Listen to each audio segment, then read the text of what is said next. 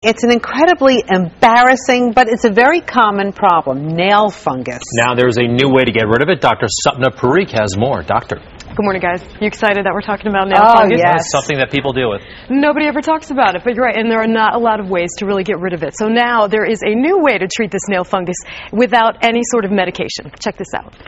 It really bothers me and I want to get rid of it.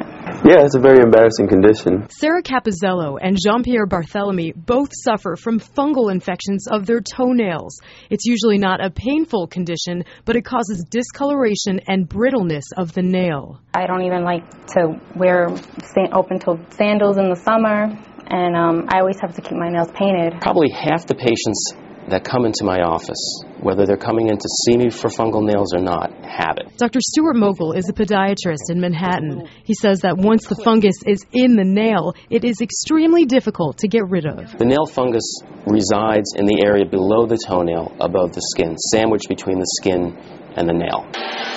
It also can extend back into the root of the nail, from which new nail is constantly growing. Treatments like creams or ointments often don't work, and antifungal pills have many potential side effects. But now there's a new treatment for nail fungus. It's called the PinPointe laser. The specially designed laser beam goes through the nail and kills the fungus. The good thing about this therapy is that it's safe. The FDA has approved it as being.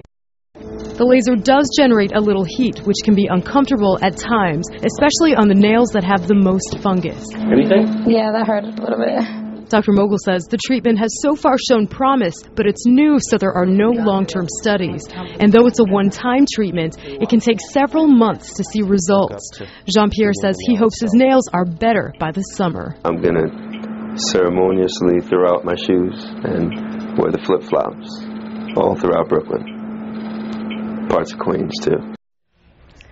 And we're hoping to check back with both of them by this summer to see if it did work. So the cost of this laser treatment, it's about $1,000, and it is not covered by insurance. It's still too new for doctors to even bill for it. Unless you have some sort of flex account where you can use it for whatever you want, it's not going to be covered. But if you need it, then, you know, what choice do you have? Right, and it's a new option. It's new, which is why it's not covered by insurance.